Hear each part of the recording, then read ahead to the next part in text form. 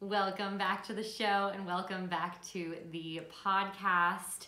Today's a little rare form, so it does look like these are PJs, but they are crushed velvet from the Lululemon. I have a glass of wine poured. It is almost 10 p.m. and I wanted to do this episode because I had this idea all day and then things started to kind of change around a bit, and I thought in my head maybe I don't want to do this specific episode, but I had some conversations with a couple different people today, and if you're not a part of the newsletter, please join that newsletter because I just put this out there today. I gave out our free power yoga class, so an idea of what that power yoga is like. I know that, of course, if you're following me on Instagram, you've known that I'm doing a couple more of these virtual restorative stretch meditation yoga classes. Those are happening on Sundays at 11:30 Eastern Standard Time. Super easy to sign up for those. They cost $15. They're a wonderful little nugget. That is through a girlfriend of mine at Free Heart Fitness. That is their Instagram handle, and it's called Free Heart Fitness. Go figure. Started by Jenny Olwine. If you haven't watched her episode, I work out. I think it was called I work out to drink more wine. I think that's her favorite quote, and I was like, this is perfect. I love it. So I have the wine glass here because we did this power yoga class today. I recorded it with my clients, and they said, of course, put it up. So that is the free class that you're gonna get on YouTube, but you're only gonna get that link if you sign up for my newsletter, because that's where all the links are. So make sure you do that. It is super easy to do that. It's either in the link below if you're watching on YouTube, or if you go to my Instagram, it's in my Linktree account, which is the click on in my bio. If you go in the bio, a lot of people have Linktree because they have more than one website that they want to send you to. So that is where you should head over to. So big thing today, we are talking about confidence, and it was resonating in my mind. I was thinking about, I don't know if anyone's watched The Sound of Music, but God, I love Julie Andrews because she just sounds so posh and she's just so beautiful. And if you didn't watch Bridgerton, she's the narrator of Lady Whistledown, and she's just absolutely fabulous and super posh. And we've also seen Princess Diaries and how she's just wonderful in that. So a very different character she plays in The Sound of Music, super confident, and she has a song about I have confidence. And I had kind of geared my yoga class around this, and I was thinking about it. I was like, gosh, that's one of my favorite things, and it took me so long to get there. And I still struggle with it. We all struggle with confidence here and there, but I think it's really interesting thinking about myself in my teens especially. I mean, all of us were there in our teens, and if you were super confident as a teen, a fucking man, you're incredible. I need to know who you are, so please reach out to me in a DM. But I was thinking in my 20s, how I had regained confidence, and one of the things that I really wanted to talk about, please let me know if this is something that you want to hear about. Either shoot me a DM or send me a private message or comment on my most recent Instagram post. I really want to talk about body image. It's a really, really tough subject. I want to talk about that because I think it's something that I went through in so many different realms, from an eating disorder to weight gain. Everyone has their own path and their own journey, and where I kind of found my happy medium. So I really, really want to talk about body image because I think if we don't love ourselves first, then we can't really be present for others. We can't share with others. And taking the time to celebrate ourselves is what helps us find our accomplishment and the things that we love about ourselves, and it cultivates this beautiful inner peace in our hearts. And within that inner peace is self-love, right? So again, this is called the luxury of self-care.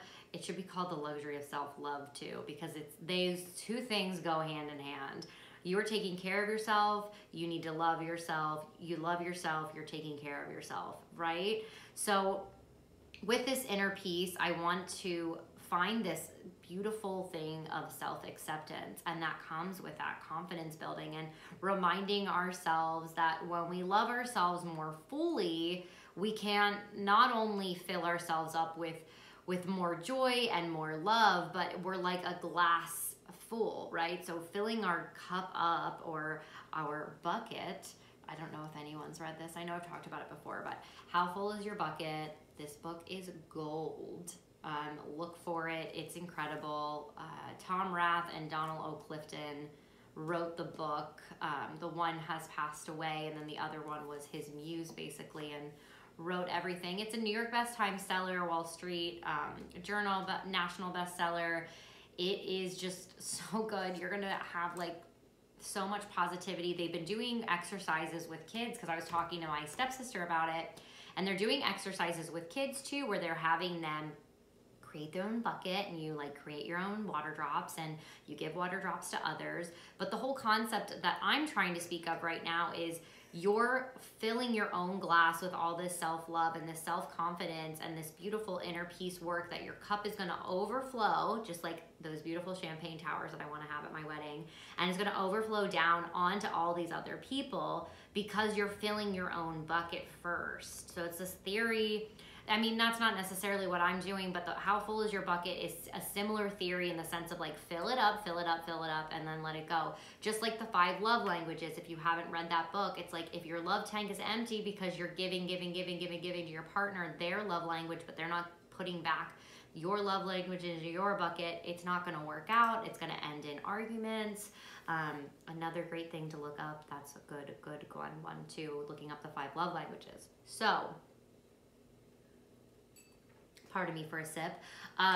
Celebrating ourselves gets us in touch with that inner confidence that I'm speaking about. And when we reflect on the things that we appreciate and love about ourselves, that's when we radiate this beautiful confidence. That's when we draw other people in, and they're like, oh, what does she have? What is that thing that she's carrying? And at the bottom line, it's confidence. It really, really is. There is a fake confidence. You can put on a facade, you can put on a mask. I was very familiar with that. I've talked about that in the past. Or you can just like really go for it. And it's gonna draw other people up. It's gonna uplift other people. It's just gonna exude this beautiful confidence in yourself, so you can take on all the challenges and the obstacles of life, because there are a lot, and you need to love yourself first before you handle any of those. So what I want us to do today, if you're watching me on the YouTube, or if you're checking this out on Instagram, I want us to close our eyes. If you are driving your car, please don't close your eyes. If you're walking, which is where I prefer to do my podcast more than anything, please don't close your eyes. But if you have a brief second to sit down, if you could just close your eyes for 1 minute. Okay, so I want us to take a moment to recall 5 to 8 things that you love about yourself. Okay, and these could be from achievements, they could be past accomplishments, physical accomplishments, interpersonal traits that you love about yourself, or anything. And as you bring those to mind, I just want you to feel the love and appreciation in your heart for yourself, and let that radiate out into the world. Okay? So just kind of hold on that, take a couple deep breaths in, and just think about, what are 5 to 8 things that I love about myself? Just give it one more thought, take one more breath in, and exhale it out. And flutter your eyes back open. I challenge you, if you weren't able to really think that fast, which that would be a speed thinker, to go ahead and grab a pen and paper, write that down, and then maybe just think about it tonight before you go to bed, or take a 5 today at work, and just write those things down. For me, I decided, since I was asking my students to do this and I was going to do it on the podcast, I wanted to make sure that I had those things prepared. So I wanted to share them with you today. And then I'm going to close us out with a few quotes that I absolutely love about confidence. So that's where we're headed.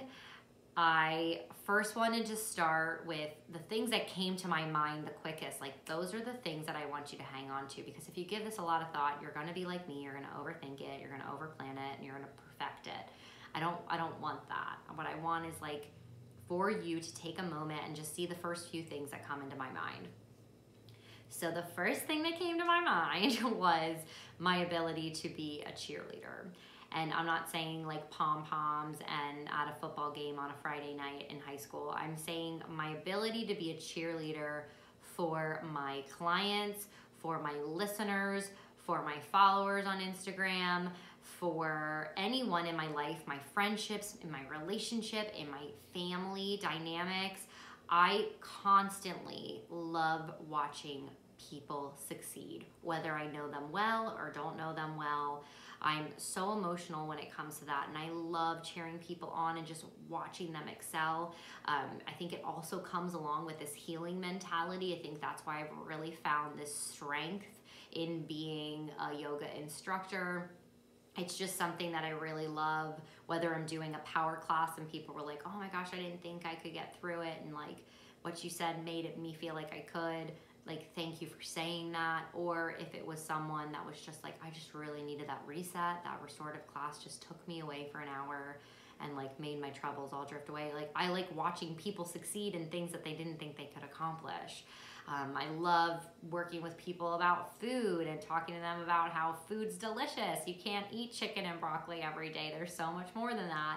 So just kind of like going through all these different variations of like just being people's cheerleader and watching them succeed. When I am working with my educators at work as well, and like leading them and showing them how to succeed, it's been just such a blessing to see them create this confidence, come to me and say, hey, I really just noticed in this moment that this happened. I think I did this wrong. This is how I want to approach it next time. And I'm like, that's great. Anything else? You know, like, what did you learn? And I'm so glad that that's the rapport that we have now, as opposed to me just telling them what they did wrong and how they can fix it, right? Like allowing people to find that inner confidence and watching them succeed and cheering them through that. It just really is something that I love about myself. And it's kind of weird for me to share with you the things that I love about myself, but I wanted to give you some examples so that way we could, you know, create this list for yourself and you can have this inner monologue and a conversation with yourself, giving yourself that wonderful thank you for loving yourself for a specific thing. Second on my list is my skin. So you all know that I work for Beauty Counter. I freaking love their products. I love being a part of a B Corporation. I just love that I don't have to use so many things. It's just a specific amount of things that are really freaking good. And I'm so grateful for my jeans. I have fabulous jeans. I love when I get mistaken for being like 18 or 22, which you guys maybe are like, girlfriend, no. But I do get mistaken for like 8 to 10 years younger than I am so many times until I open my mouth, and people can usually tell that I'm not that young. So that's really nice. I definitely love using good, clean products because that's like really nice for my skin. It just makes me feel good. Like I am very confident because I know that I have nice skin. Now we're covering ourselves with our masks. So if you want to know a couple regimens that I do as far as making sure that my skin stays really nice and healthy, again, shoot me a DM, check in with me, and I would be happy to tell you all the stuff that I'm doing. Make sure if you do have a non-disposable mask to wash it all the time, and check out my one post about mask spray. So you can have the sprays in between the day, but every night wash your mask. You don't have to throw it in the laundry, just like get soap and water and wash it and let it dry. Another one, my third one is the podcast. Like I'm so glad that in the middle of a pandemic, I had this creative idea to create this. I've met so many wonderful people through Instagram looking for guests. I'm so like proud of myself that I figured out how to edit these things. I figured out how to upload stuff. I figured out a strict schedule. I stuck to that schedule as far as like when I was posting things. The feedback I've gotten, the joy it's brought in me, like this podcast is really truly becoming part of my self-care routine. So not only am I proud of myself for creating it, but I'm just proud of the community that it's become. So thank you to you, because that is a true testament to the listeners and the watchers and the followers. Number 4 is holding inclusion as one of my core values, one of my main pillars. And I talk about this a couple times. I've said it. I hated in high school when people would talk about something and you would lean over and say like, oh, what are you talking about? And they're like, don't worry about it. I always felt like the immediate thought is confidence lost. They are talking about me. And that wasn't always the case. I think it would, but like, I don't like feeling excluded. I hate when I'm in a conversation, someone new comes in and no one really introduces that new person.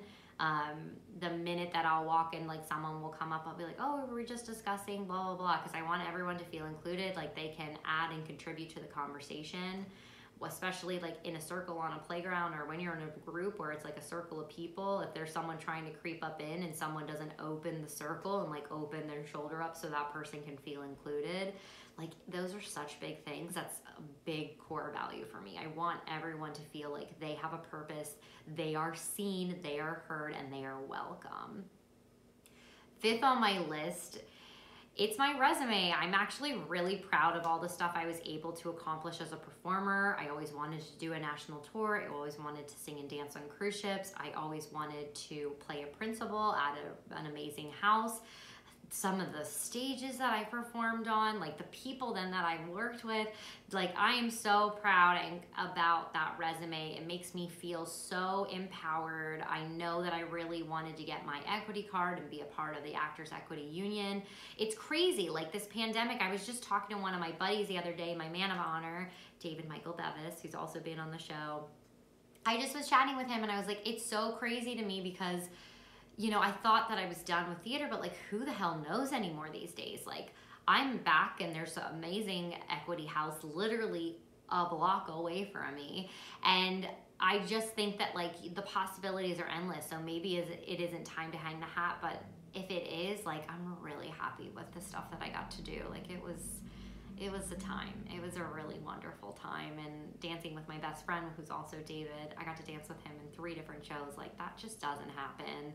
So, you know, there's some really amazing things with that. Like going into the next thing, snowballing into the next would be my creativity. Like even in the kitchen, I've noticed during pandemic or whatever, I was like, okay, what do we have left? What did my dad maybe bring to me this week? Like what can I concoct up super quickly and make a delicious bomb meal? Like that's just everywhere. Or I'm like, oh, like let me be creative and like put this stuff together. And it's just like this constant thing of how can I be creative in this moment, whether it's like formulating what I'm gonna do for the podcast, whether it's creating like a reel for Instagram or doing the stuff in the kitchen. Like creativity is just a big thing for me. I always love being creative in some way, shape, or form, whether it's performance or creating a song or an idea. It's just I'm happy about that. My last 2, so I did do 8 to give you like a lot of different examples.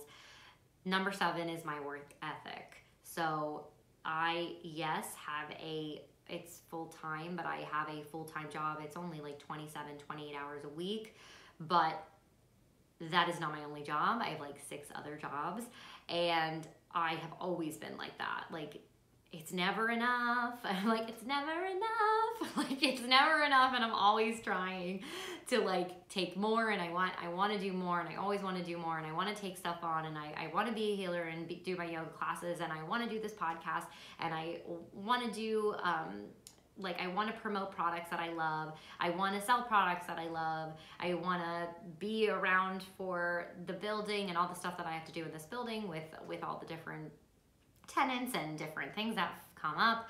I am planning my wedding. Like it's just, I'm always working. And I've always been proud of the fact that I am tired a lot, but I'm also always like excited about all the things that I'm doing. So having that really strong work ethic for me is something that I'm super proud of.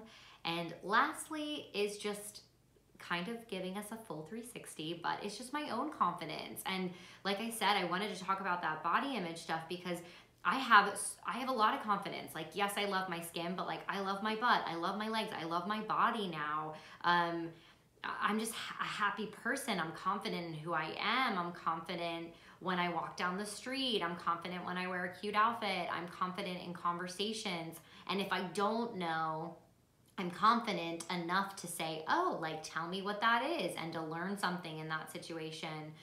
it took me a long time to build that confidence in myself, and I really hold that as a core value now. It's super true to my heart that I know who I am, because I think I really knew who I was when I was younger, and then you go through your teens and you like lose it all, and then you go through, you know, your 20s, and like that confidence, that self-love was able for me to open my doors and open my heart to finding Douglas and like having him be my person and my partner and my fiance. And like I think that I would have never been able to attain this relationship because I wouldn't have been open to it, because I wasn't confident in my own person.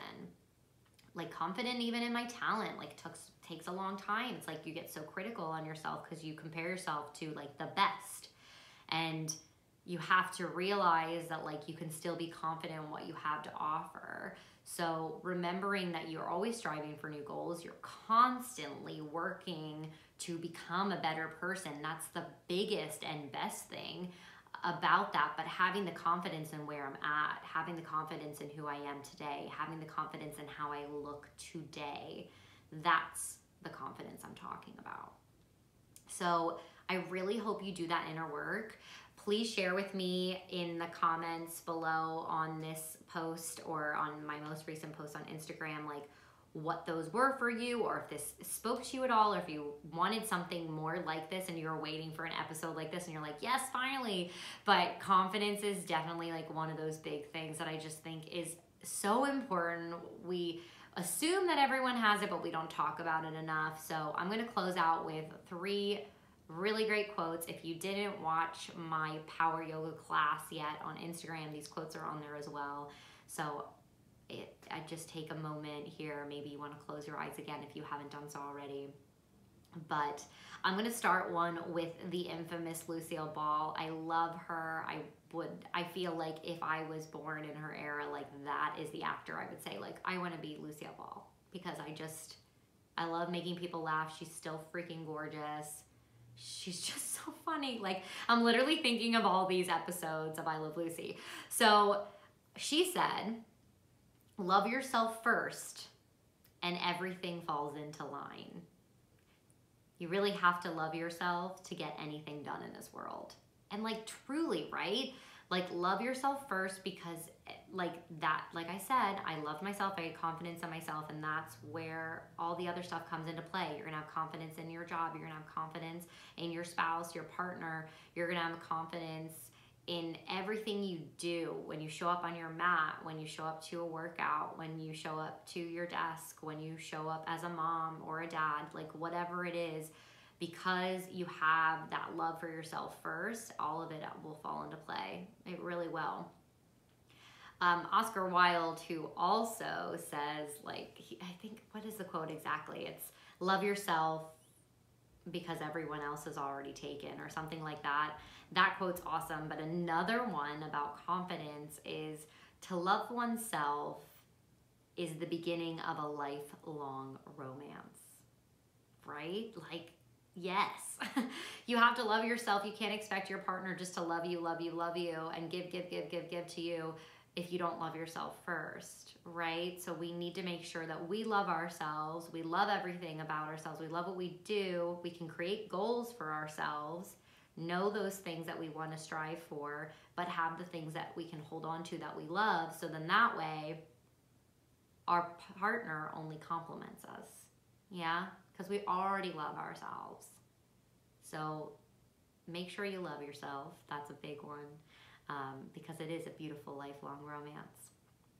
And finally, our beautiful Oprah Winfrey says my favorite one of all, which is, the more you celebrate yourself, the more there is in life to celebrate. Let that one sit. The more you celebrate yourself, the more there is in life to celebrate. Fuck yeah. So enjoy that one. Whichever quote was your favorite, please let me know. If you like these quotes, if you like these ways of these solo episodes, let me know. Again, that newsletter comes out every Thursday right after lunchtime. That is going to give you the free yoga class. You have all the updates of the episode that was launched on Monday. You have the video footage and the link to the episode today. You hear about a blurb of like a product that I'm talking about that I'm absolutely loving right now. And make yourself that list, share that list with yourself. Take a screenshot of that list, remind yourself of all the beautiful things that you are, and you are uniquely you. No one else has the same building blocks as you, so just enjoy that. I'm so proud of you. Have an amazing weekend and great rest of your week. I have some fun guests coming up, so be sure to keep a lookout for those. And I'll see you next time.